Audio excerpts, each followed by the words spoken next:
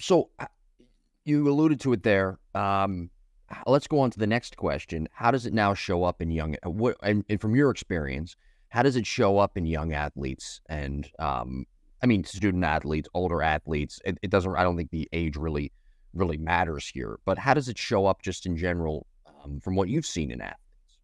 Sure. It's almost like this. You definitely see that burnt out athlete. I think it's Yeah. very easy to maybe recognize a burnt out adult, like, just because usually burnout comes from like your profession or just like the stresses of life. You don't normally think, oh, I'm going to see a kid burnt out.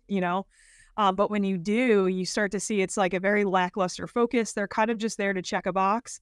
They're just showing up. They're not actually there. And because it is at that point, they're too emotionally, mentally, and physically at that point exhausted to actually show up and be present and be all in what they're doing because they've exhausted that in other areas of their life already before they came to that training or that game that they're at right now that you're seeing them at.